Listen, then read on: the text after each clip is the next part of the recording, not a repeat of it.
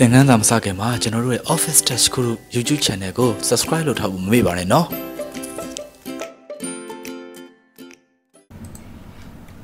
အားလုံးပဲမင်္ဂလာပါကျွန်တော်အခုသင်ပြပေးမယ့်သင်ခန်းစာကတော့ကျွန်တော်ဒီ Vlookup ကိုဘယ်လိုသုံးသလဲဆိုတာကိုကျွန်တော်ပြောပြပေးမှာဖြစ်ပါတယ်အဓိကကကျတော့ကျွန်တော်တို့ကဒ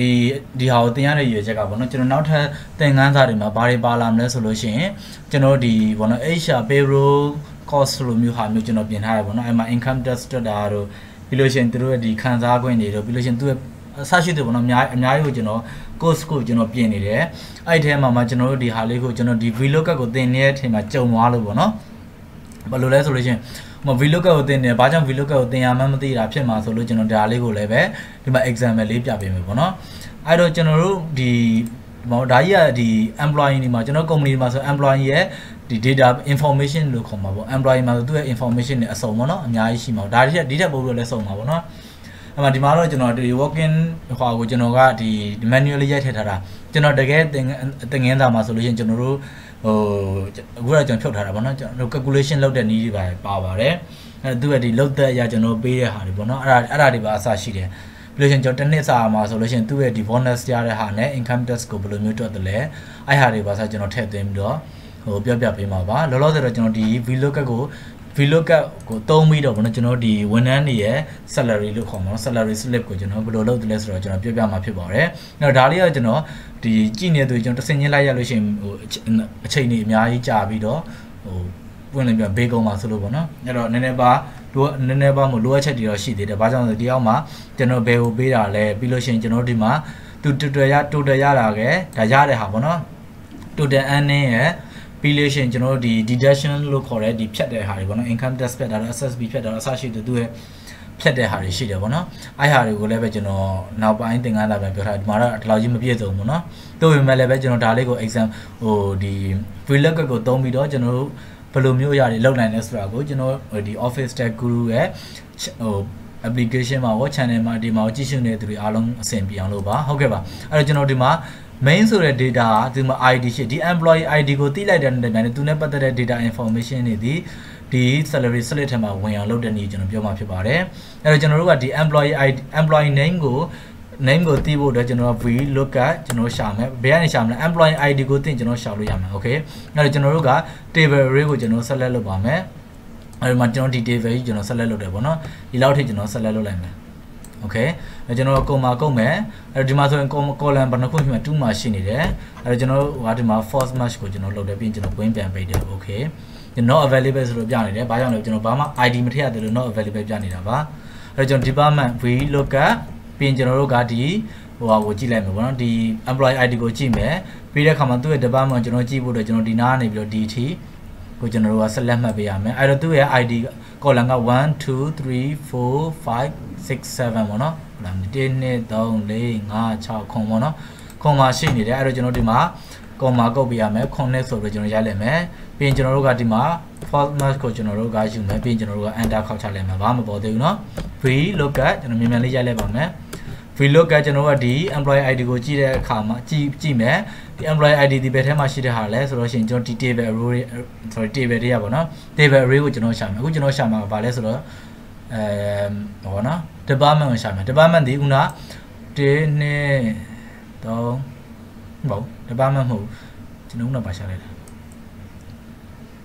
name possession ပြီးတော့ကျွန်တော်ဘာရှာအောင်လဲဆိုတော့ဒီဟာပဲပေါ့နော် sorry သူ့ရဲ့ possession ကိုရှာမှာခုန department ရှာပွဲဖြစ်တဲ့အတွက်အဲ့တော့ခုနကျတော့1 column ဒီခုန column index ဆိုတော့ပြထားတယ်ပေါ့နော် column index 1 2 3 4 5 6 7 8ဆိုတော့ကျွန်တော်ကနှိပ်လိုက်မယ်ပေါ့နော်ပြီးကျွန်တော်တို့က lookup range မှာကျွန်တော်တို့က false match ဆိုပြီးကျွန်တော်လုပ်လိုက်မယ်ပြီးကျွန်တော် enter ခောက်ချလိုက်မယ်ပေါ့နော် okay ဒီလောက်ပြည့်စုံသွားပြီအဲ့တော့ကျွန်တော်ဒီမှာတစ်ချက်ကြည့်မယ် visit salary Vlookup သူရဲ့ visit salary ကြည့်ဖို့တော့ကျွန်တော်တို့ပုံမှာလဲသူရဲ့ ID ကိုကြည့်မယ်ဘာကြောင့်လဲကျွန်တော်တို့ reference နဲ့တွားယူလို့ရတယ်သူ့မှာအဲ့လိုမျိုးယူလို့ရှိရင်ကျွန်တော်နောက်ပိုင်းကြောက်လို့ရှိရင်ပင်ပန်းလိုက်မယ်တယောက်ချင်းနေလိုက်ပြီးတော့မလုပ်နိုင်ဘာကြောင့်လဲဝန်ထမ်းဥယျာဉ်များလာလေပို့ပြီးတော့ခတ်လာလေပေါ့နော်ကျွန်တော်တို့ ID ထည့်လိုက်တယ်နဲ့သူနဲ့ပတ်သက်တာတွေ calculation တွေအကုန်လုံးလုပ်ပြီးသားအဲ့ပုံစံမျိုးသွားချင်တာအဲ့တော့ HR Payroll Course ကိုကျွန်တော်ပြင်နေတယ်အဲ့မှာဆိုပို့ပြီးပြည့်စုံနေမယ်ပေါ့နော်အဲ့ table array ကိုကျွန်တော်တို့ရှာမယ်အဲ့တော့ဘာရှာမလဲဆိုသူ့ရဲ့ visit salary visit salary ကိုကျွန်တော်ရှာမယ်ကုန်မှာကုန်မယ်အဲ့တော့ visit salary ဒီ back column ဘယ်လောက်မှရှိလဲဆိုတော့ကျွန်တော်တို့ဒီ A3 ကနေစမှတ်တာဖြစ်တယ် D ကနေစမှတ်တာပေါ့နော် A ကနေစမှတ်တာဖြစ်တဲ့အတွက်1 2 3 4 5 6 9 8 9 10 10ဆိုပေါ့နော်10မှာရှိနေအဲ့တော့ကျွန်တော်ဒီမှာ10ဆိုတော့ကျွန်တော်ရိုက်လိုက်မယ်ပြီးရင်ကုန်မှာကုန်မယ်ပြီးရင်ကျွန်တော်တို့ကဒါလေးပေါ့နော် first match ကိုကျွန်တော်လုပ်မယ်တိတိကျလို့ကျွန်တော် first match ကိုယူထားပါပေါ့နော်အဲ့တော့ကျွန်တော် overtime ခဏလေးကြော်ထားခဲ့မှာ v အဲ့လို okay vlookup ပြီးကျွန်တော် allowance ကိုကျွန်တော်ကြည့်မယ်ဒီ employee ID မှာရှိနေတယ်ဒီ employee ရဲ့ allowance ပေါ့နော်များသောအားဖြင့် company တွေမှာ ID တွေများသော ID တွေနဲ့ပဲသုံးကြတာဘာဖြစ်လို့လဲလူရဲ့နာမည်တွေကြာမှမှတ်မိဘူးလေအဲ့တော့ကျွန်တော်ဒီမှာသူ့ရဲ့ allowance ကိုယူမယ်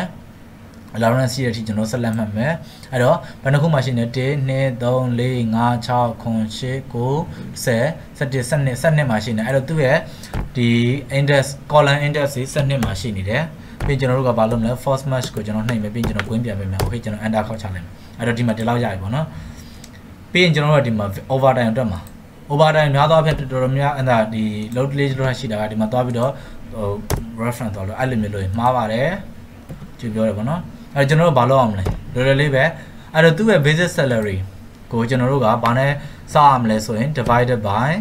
ဥပမာရက်20ရှိတယ်ပေါ့နော်ရက်20နဲ့ပုံမှန်အပြင်စကြတယ်20အဲ့တော့များသောဘယ်လိုလုပ်ကြလဲဆိုရင်160ပေါ့နော်160နဲ့စလိုက်တယ်ဘာကြောင့်လဲဆိုလို့ရှိရင်ရက်ပေါင်းက20ပြီးတဲ့အခါမှာအလုပ်လုပ်ချင်8နာရီ8နဲ့20နဲ့မြောက်လိုက်တော့100နဲ့မှ60အဲ့တော့အဲ့လိုစလိုက်တယ်ကျွန်တော်အဲ့ဒါတော့ဒီအရှင်းဆုံးပြပေးမယ်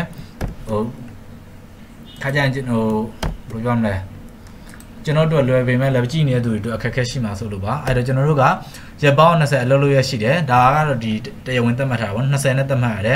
ဘယ်လိုပဲဖြစ်နေပါသေး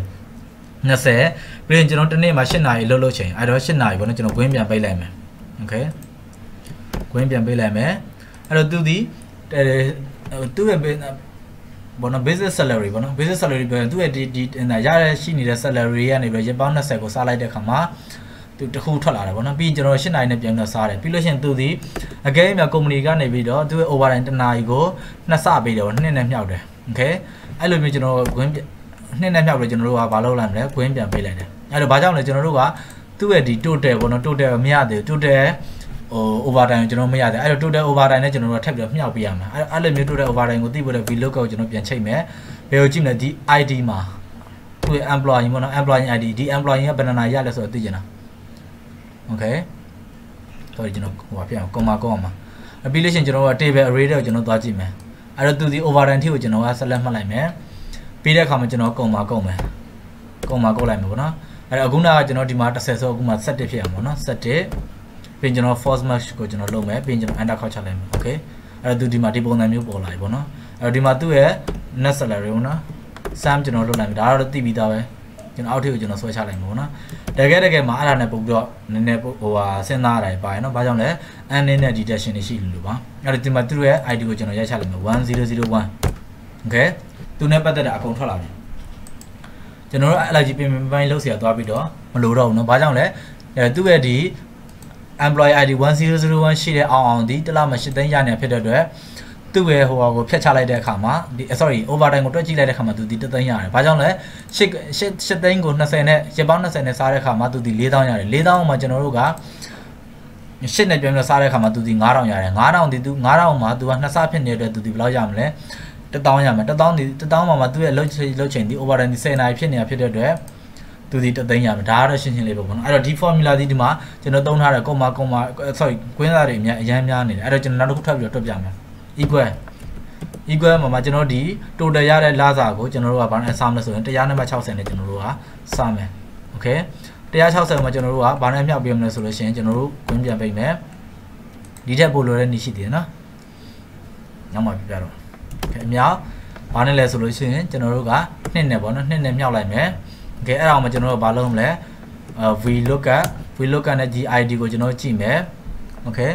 ဝင်ပြန်ပေးမယ်ဒီ table ကိုကျွန်တော်တို့ကဆက်လက်မှတ်မယ်သူ့ရဲ့ overtime ပေါ့နော်ပြီးရင်ကျွန်တော်တို့ဒီမှာကျွန်တော် comma ကုတ်မယ်ပြီးရင် set ကိုကျွန်တော်ယူမယ်ဘာဖြစ် column က set မှာရှိနေဟုတ် set ကိုကျွန်တော်ယူတယ်ပြီးတော့ကျွန်တော် false match ဆိုပြီးကျွန်တော်နှိပ်လိုက်တယ် okay ကျွန်တော် queen ပြန်ပေးမယ် okay သူ့ရဲ့ overtime ဒီ3သိန်းပဲ okay အဲ့တော့ဟိုတွက်တဲ့နည်းတွေကတော့မျိုးစုံရှိတယ်ကျွန်တော်နောက်မှပဲအသေးစိတ်ကိုကျွန်တော်ဟို HR calculation course မှာကျွန်တော်ပြပြပေးမှာဖြစ်ပါတယ် လောတဲ့ကျွန်တော်ဒီလောက်ပေါ့နော်ဒါလေးကိုကျွန်တော်အောင်ဆိုတဲ့ select ကိုထုတ်ပါရင်နောက်တစ်ခုမှကျွန်တော်ဗာရှိနေဆိုလို့ရှိရင် theory ဆိုတဲ့ select ရှိနေအဲ theory ဆိုတဲ့ select ကိုကျွန်တော်ယူမယ်အဲဒီမှာကျွန်တော်အောင်ဆိုတော့နော်ကျွန်တော်ဒီမှာ theory ဆိုလို့ကျွန်တော်ရေးလိုက်မယ် theory ဆိုတော့ကျွန်တော်ရေးလိုက်တဲ့ခါမှာလောတဲ့ဒီမှာအောင်ရဲ့ data ထွက်နေဘာကြောင့်လဲသူအောင်ရဲ့ ID ထွက်နေလို့အောင်ရဲ့ ID ကိုယူထားလို့အဲ့တော့ကျွန်တော် theory ရဲ့ ID ကိုယူလိုက်မယ် okay အဲ့တော့ဘာဖြစ်သွားလဲဆိုလို့ရှိရင်ကျွန်တော်ဒီ vlookup ကိုပဲသုံးထားတာဒါပေမဲ့ဟိုလူမပင်ပန်းတော့ဘူးနော်ဝန်ထမ်းပေါင်းဥမာ100ရှိတယ်ပေါ့နော်100ရှိလို့ရှိရင်ကျွန်တော်အကုန်လိုက်ပြီးတော့မရိုက်နိုင်ဘူးအဲ့တော့ကျွန်တော်တို့မှာဒီဝန်ထမ်း information ဒီဒါကဒီဥမာအော်တိုဘာလပေါ့နော်အော်တိုဘာလနောက်လာဒီနိုဝင်ဘာလဖြစ်သွားမှာအဲ့တော့ကျွန်တော်တို့မှာဝန်ထမ်း10ဦးရှိတယ်ဆိုရင်10ဦးရဲ့ data တွေကျွန်တော်ကဖြည့်ထားမယ်အဲ့တော့ main မှာကျွန်တော်တို့က time နဲ့ဖြည့်လိုက်တဲ့အခါမှာဒီဘက်မှာသူ့ရဲ့ auto တွေအကုန်လုံးဝင်လာပြီပေါ့နော် overtime calculation တို့ဘာလို့ဆိုတာကကျတော့ကျွန်တော်တချို့တလေရုံးနေမှာ fingerprint system သုံးလို့ရှိရင်အဲ့ဒါကို time နဲ့တွက်လို့ရတာရှိတယ်ပြီးရင်ဒီ working experience ဆိုပါတော့ကျွန်တော်တွက်တဲ့နည်းတွေကျွန်တော်ထပ်ပြီးတော့ပြပြပေးမယ်အဲ့တော့အခုဒီမှာကြည့်နေတဲ့အတိုင်းပဲဘာတွေပို့လို့လွယ်သွားလဲရှင်းရှင်းလေးပဲဒီမှာအောင်မှာကျွန်တော်တို့ကသူ့ရဲ့ ID ကိုထည့်လိုက်တဲ့အခါမှာသူ့ရဲ့ salary တန်းဝင်တယ် okay theory မှာသူ့ရဲ့ဒီဟိုတွက်လိုက်ထည့်လိုက်တဲ့အခါမှာသူ့ရဲ့ salary တန်းပြီးတော့ဝင်တယ်ဒီဘေးနားဟာကျွန်တော်က sample ပြထားတာနော်နှစ်ခုသလုံးကိုကြည့်လို့ရအောင်ဟုတ်ကဲ့ပါအခုလိုကြည့်ရှုနေတဲ့သူအားလုံးကဒီ vlookup ရဲ့အသုံးဝင်ပုံကိုဘောနော်မြင်ပြီလို့ထင်ပါတယ်အားလုံးကိုကျေးဇူးတင်ပါတယ်